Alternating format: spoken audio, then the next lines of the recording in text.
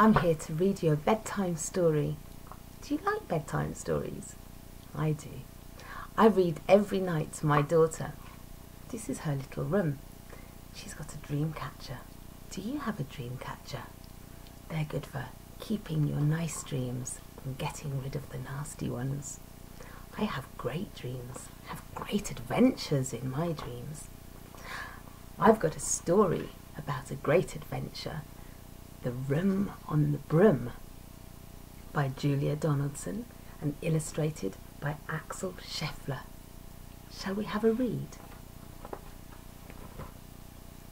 There we can see the witch and her broom. And what else? Let's see. The witch had a cat and a very tall hat and long ginger hair which she wore in a plait. How the cat purred, and how the witch grinned, as they sat on the broomstick and flew through the wind. But how the witch wailed, and how the cat spat when the wind blew so wildly it blew off the hat. "Ah! Down!" cried the witch, and they flew to the ground. They searched for the hat, but no hat could be found. Then out of the bushes, on thundering paws, there bounded a dog with the hat in his jaws.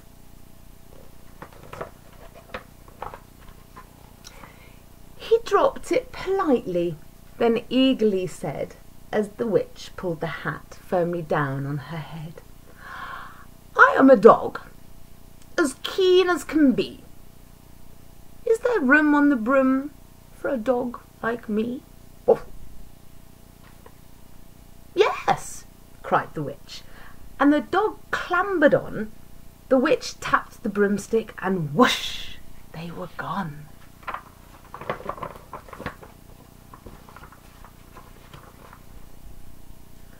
Over the fields and the forests they flew.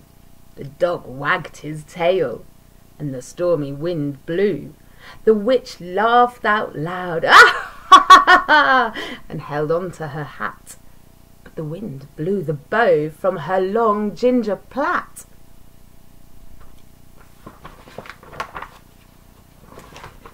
"Down!" cried the witch, and they flew to the ground.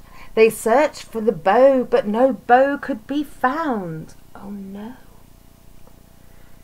Then out from a tree with an ear-splitting screech, there flapped a green bird with the bow in her beak.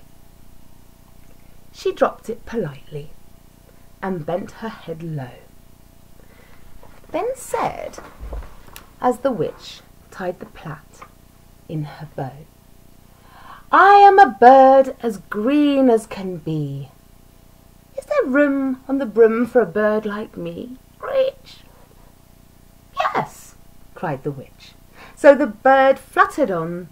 The witch tapped the broomstick, and whoosh, they were gone. Ooh, look, the weather's turning for the worst, isn't it? Over the reeds and the rivers they flew. The birds shrieked with glee, and the stormy wind blew. They shot through the sky to the back of beyond. The witch clutched her bow, but let go of her wand. "Down!" cried the witch, and they flew to the ground. They searched for the wand, but no wand could be found. Oh no, the witch can't be without her wand. Then all of a sudden from out of a pond leapt a dripping wet frog with a dripping wet wand. Isn't that lucky? He dropped it politely, then said with a croak, as the witch dried the wand on the fold of her cloak, "I am a frog, as clean as can be.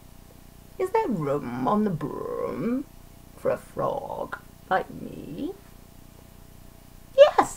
cried the witch. So the frog bounded on. The witch tapped the broomstick, and whoosh! They were gone. Over the moors and the mountains they flew. The frog jumped for joy. And the broom snapped in two. Oh, good grief, look at that. It's broken. Down fell the cat and the dog and the frog. Down they went tumbling into a bog. Ooh. The witch's half broomstick flew into a cloud, and the witch heard a roar that was scary and loud. Ooh, what's that? Roar!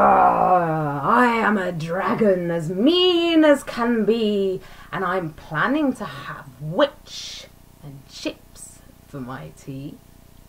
No! Cried the witch, flying higher and higher.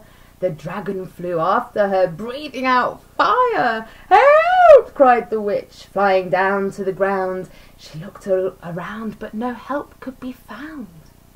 The dragon drew nearer, and licking his lips, said, maybe this once I'll have witch without chips. And there's the poor witch, helpless.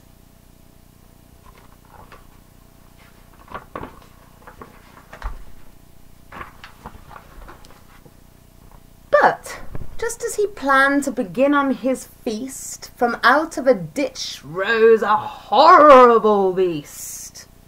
It was tall, dark and sticky, and feathered and furred. It had 4 frightful heads. It had wings like a bird. And its terrible voice when it spoke was a yowl and a growl and a crack and a shriek. It dripped and it squelched and it strode from the ditch, and it said to the dragon, "Buzz off, that's my witch." Ooh, look at that scary monster. Look at the dragon. He's very scared now, isn't he? He's quite worried.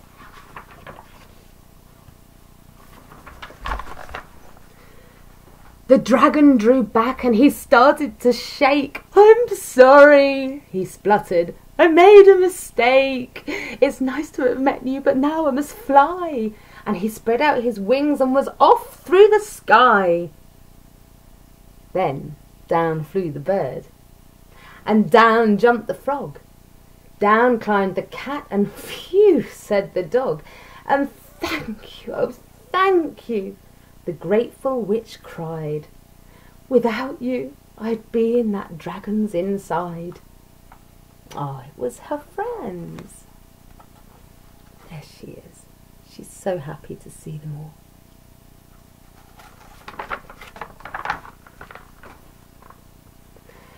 Then she filled up her cauldron and said with a grin, "Find something, everyone, throw something in."